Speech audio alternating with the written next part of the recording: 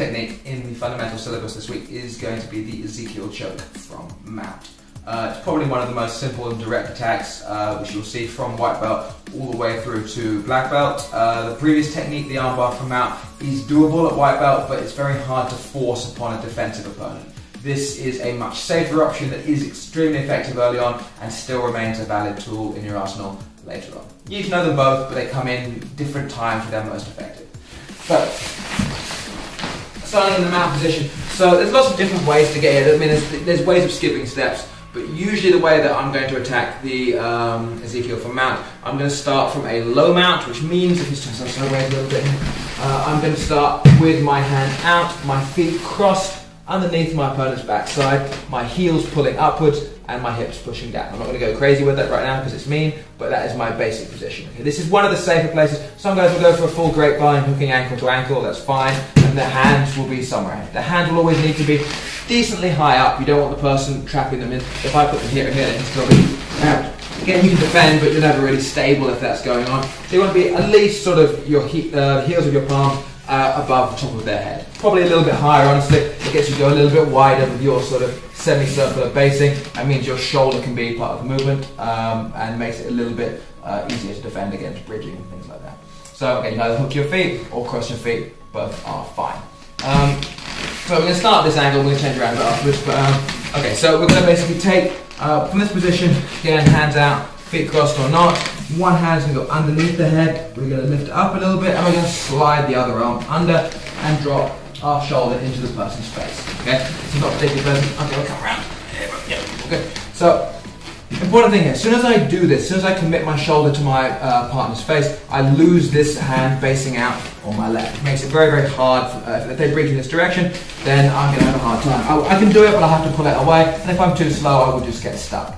So immediately, to avoid this happening, or to limit the risk of it happening anyway, I want to make sure that my weight transfers hard over to this side, which means I want to put my shoulder into her face and then shift my hips and my hand and my weight over here. So again, for her to bridge towards my left and her right is very difficult when her head is being forced hard in this direction, and bridging this way doesn't matter because I still have a hand to base with. So usually we're going to start from there. So this hand goes relatively deep behind the head, so my whole forearm is behind. I can't be here or here. Some people have trouble with this. If there's this much space, I will not have enough arm left over for the choke later. So I want to be all the way set in, like you're doing side control or half guard, trying to apply shoulder pressure, because that's how deep you need to be. Okay, so smashing into the face here, hand out a little bit. Usually here, to maintain pressure, I will open my guard if open my feet if they were crossed, because that helps me really drop my left hip down like I'm sprawling effectively. So from here now, I'm going to put, I need to try and do two things. I want my hand that's behind her head to come in and grab 4 fingers inside my sleeve. Again, anytime I think I'm worried about base, I can always come back. I don't fully commit, I don't bring it all the way to like here, because then again I don't have time to base back down. So we bring it here, if I need to, it's still at a basing range. Then my temple goes onto her temple, and I start to open her head out to this side. Okay, I want to open some space between the base of her jaw and sort of her collarbone there, to make some space for this hand. So I want to open the head up, make a fist, circle that fist around, go underneath her jawline, and then bring my knuckles all the way across to the other side of her head here. Okay, some people will grab the cloth on the other side here. I personally tend to open my hand out in a chopping motion so my fingers are on top of my other bicep, but there's different styles for this.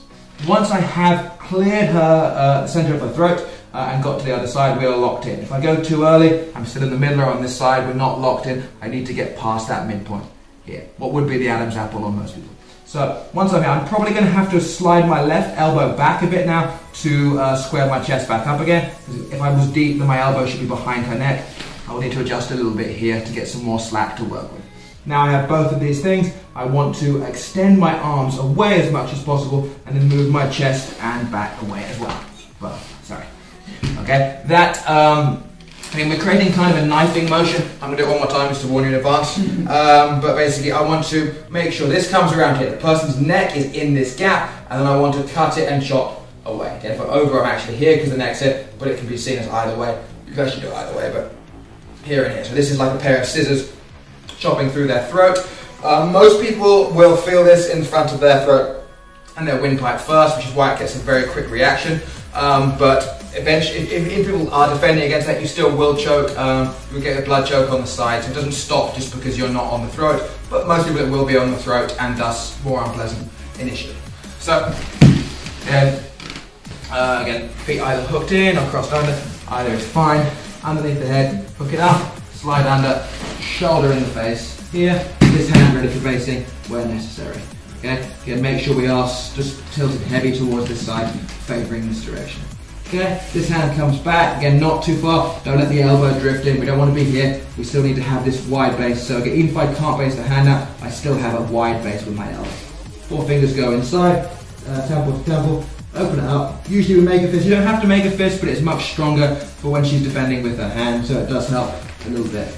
So we slide under, move to the other side, probably adjust your left elbow, back a little bit, and that squares us up here. And now, usually we lift our chest up and away as we knife the hands. Okay. There's a less pleasant version where you drive your fist directly into their throat.